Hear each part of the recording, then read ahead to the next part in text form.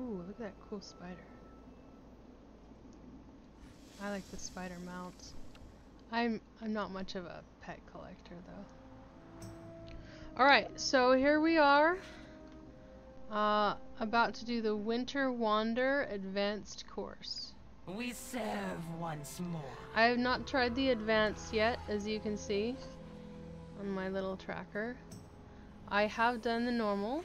I don't remember it being particularly difficult run.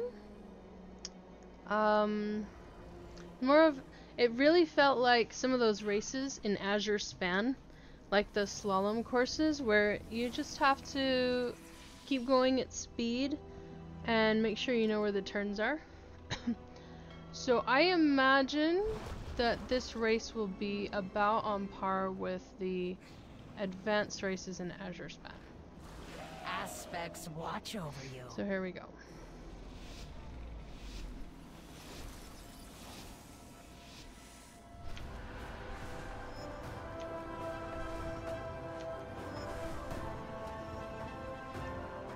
I'm gonna wait until I can spend 2 vigor right there.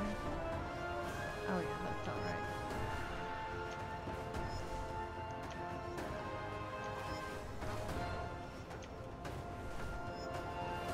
The faster you can get going, the faster that you will recover vigor.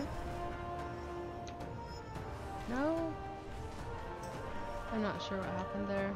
I probably just didn't have as much vigor as I thought I did. Okay, we're not gonna finish that without vigor, so. Nice view.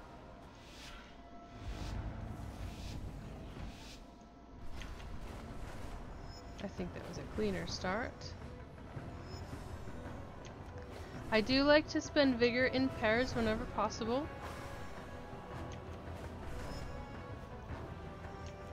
You get a bigger speed boost from that second one than you will if you wait more than a breath.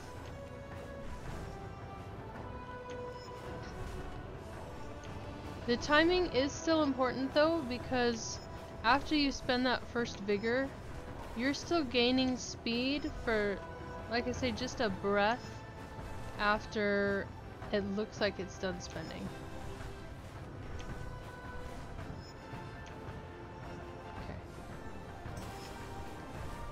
Let's try and conserve a little here, because there's a lot of turning.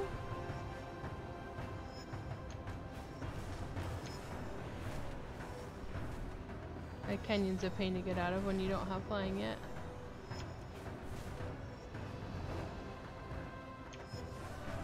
It's not too bad for me as a rogue, of course. I can just sneak past everything, but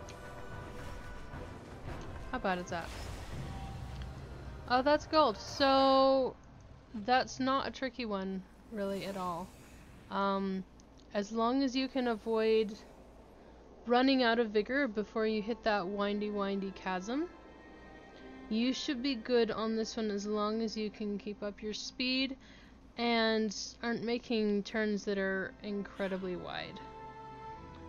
Again, remember that if you spend 2 vigor right after each other, it's a bigger speed boost than spending them in succession.